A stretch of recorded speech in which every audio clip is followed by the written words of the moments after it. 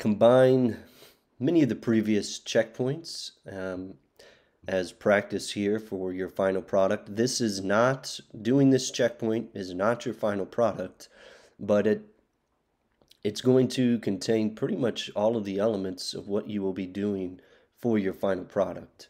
So this is an important checkpoint. We're going to adjust the eye, we're going to smooth out the skin tone while maintaining the textures, and we're going to increase contrast in the shadows and the highlights on her face. Now, you're going to need this open, and you're also going to want to, from the checkpoint, download and open as well this here. This is going to give us pretty much where we're going to do the shadows and the highlights. So we'll have that open here in the side. Okay, so let's first adjust the eye. There's a lot of edits you can do on a person in Photoshop, and this gets into the world of ethical editing. Normally, if you're doing an edit, I wouldn't, like, her eye is fine. This is really just so you guys get more practice with just how to do these types of things in Photoshop. Typically, if you are editing a person, doing the face, smoothing out the skin tone, increasing the shadows and the highlights, all of that certainly falls within the realm of ethical and fine editing. It's really whenever you start using something like the liquify tool and you start changing actual proportions of the body and the face that you kind of get into questions of ethical editing, which of course we've all been brainwashed for quite a while on countless magazine covers, seeing what we think celebrities and people look like, when in reality it's been heavily photoshopped, and even the proportions and contours of the body have been altered with the liquify tool, which we're not going to be doing. All right, so let's go ahead and jump into this. We're going to get our lasso tool out here. Let's get this eye, if you recall from the previous bruised eye checkpoint. We are going to copy and then paste, Command T, and we want to right click and flip this horizontally, and we're going to drag it over here to this side, enter. Then we want to Command click, and we want to contract our selection. So we want to go to select, modify, contract by about 10 pixels. And then we want to go to our original picture, and we want to delete that selection we contracted. Just hit delete from here, and you can see it cuts that out. And we need that cut out because we're going to blend these two layers together. So hold your shift button, select both of the layers. We're going to go to edit and auto blend layers, panorama, okay, and there we go. So real quick, let's go ahead and so you can see before and afters as I do this at the end. So before and after. All right, so let's continue. Now we're ready to do our contouring, shadows and our darks. So these are going to be done both by adjustment curves. So go to your adjustment layers and get out the curves.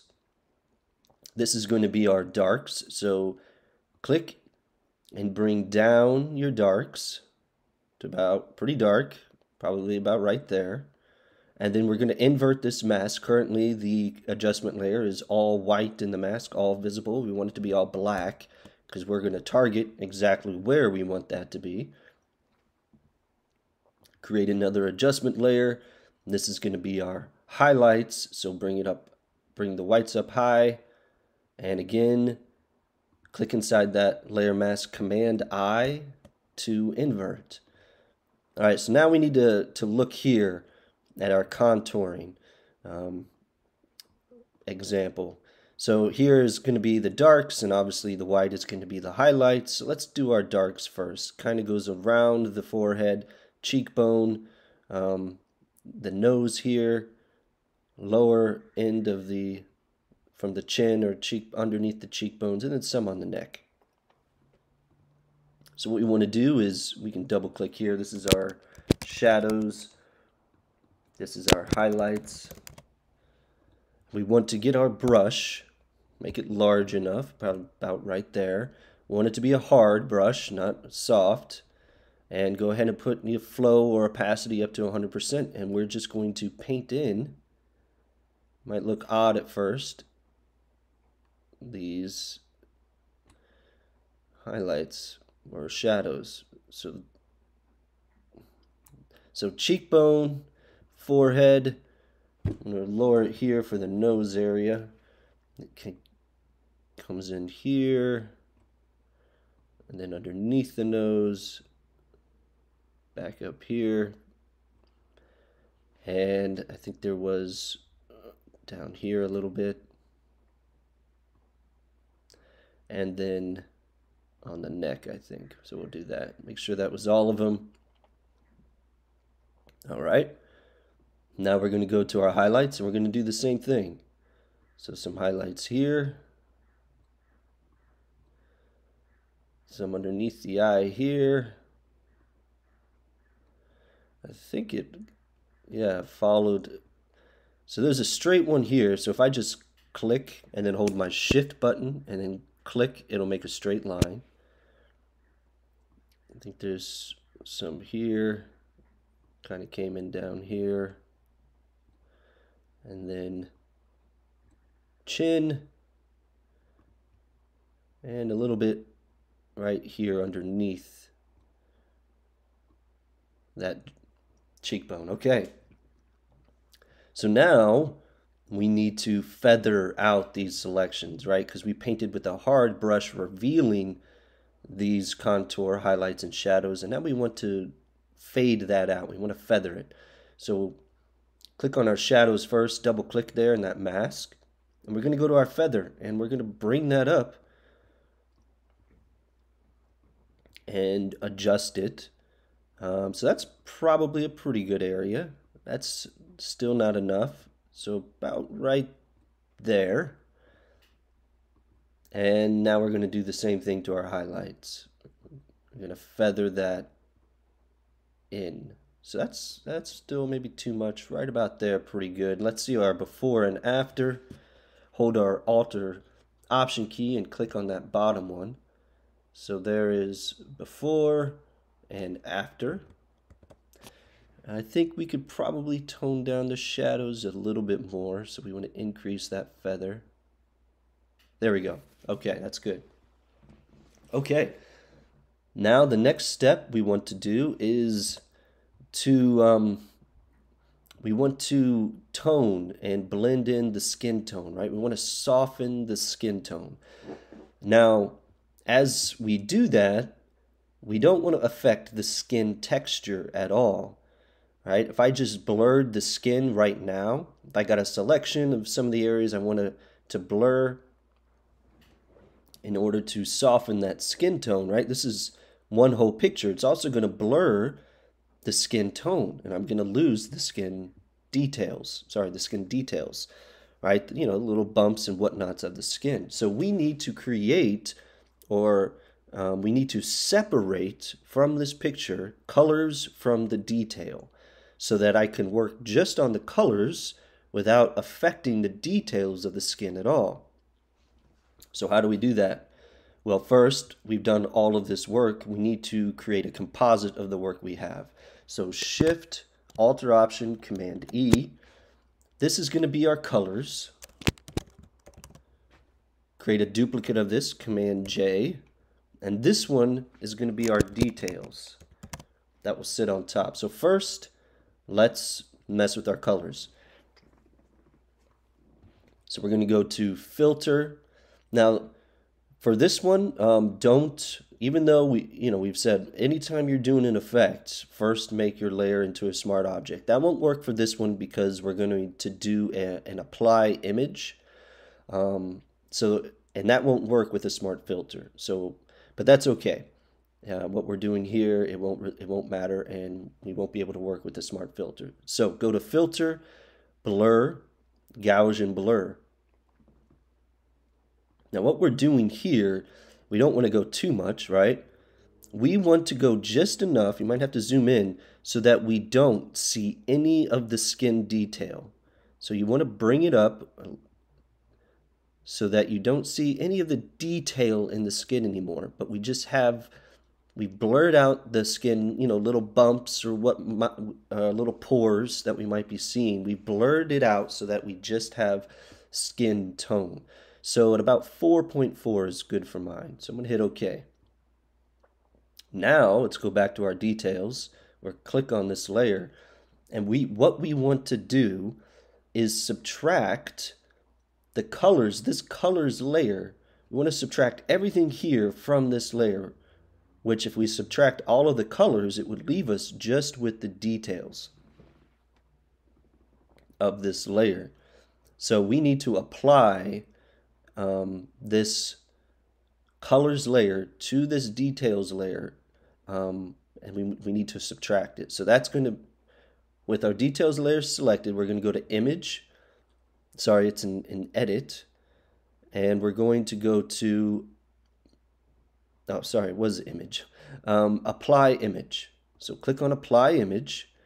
You see it all goes to gray, and the reason for that is we have the blending mode to subtract. But first we need to choose the right layer. I haven't chosen the right layer yet. So I'm on the details layer, and I'm wanting to apply the colors layer. So I need to go to layers here, go down to colors, and you can already see, right, it's removed all of the colors pretty much, and it's left us with just the details of the skin.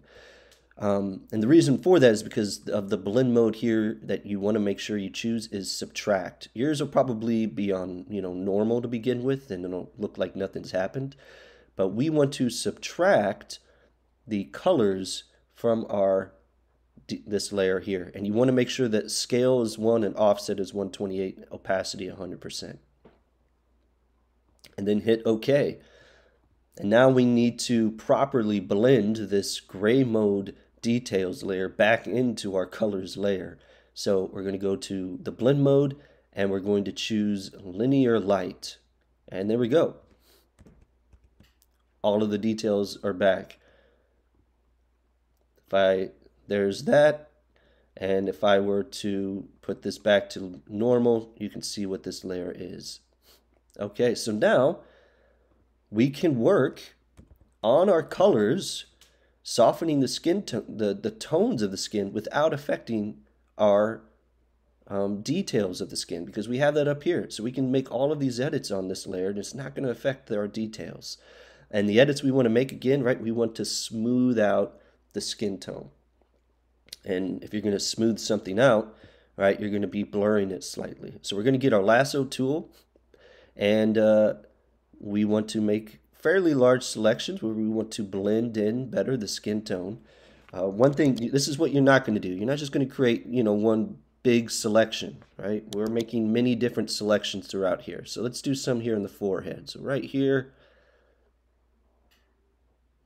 and then we're going to go to Filter, Blur, Gaussian Blur, and we're going to move this. You don't want to go too high. So there's kind of what it looked like, and you can tell as we increase it, it's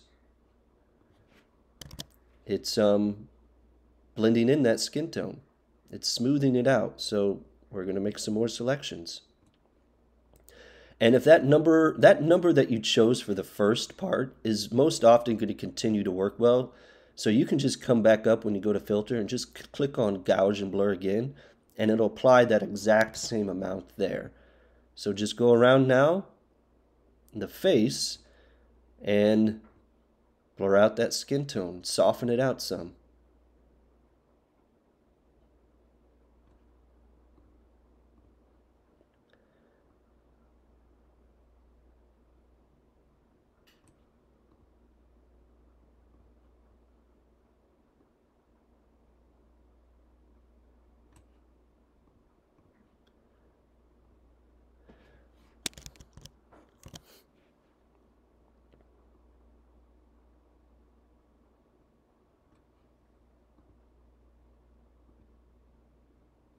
Oh, I forgot to mention, even though it's been working fairly well on mine, you want to make sure that as you're doing this, that you have a feather at about 20.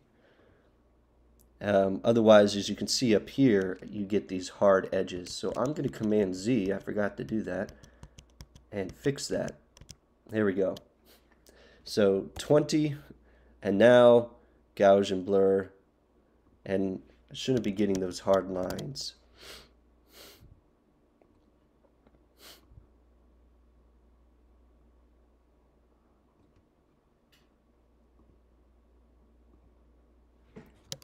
There we go.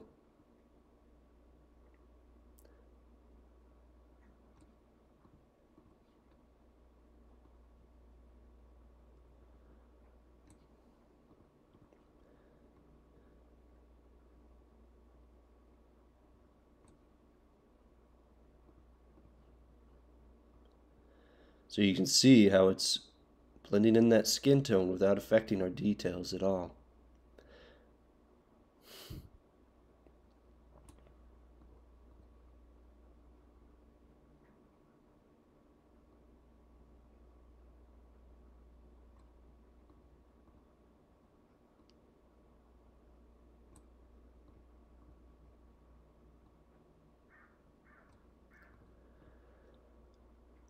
Okay.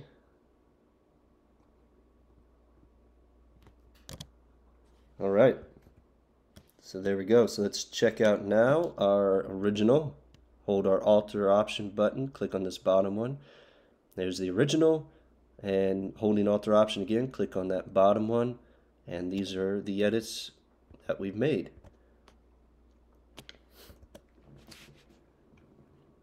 And let's double check here. I believe that is it for this checkpoint. Yes, I did a better job, I think, this second go around. One final thing you can do, add another adjustment layer, brightness or contrast, and just increase the contrast some. About maybe right there. Okay. So before, original, and after with our contouring and our frequency separation. Separating the colors from the detail, that is known as a frequency separation. Okay, that is it for this checkpoint.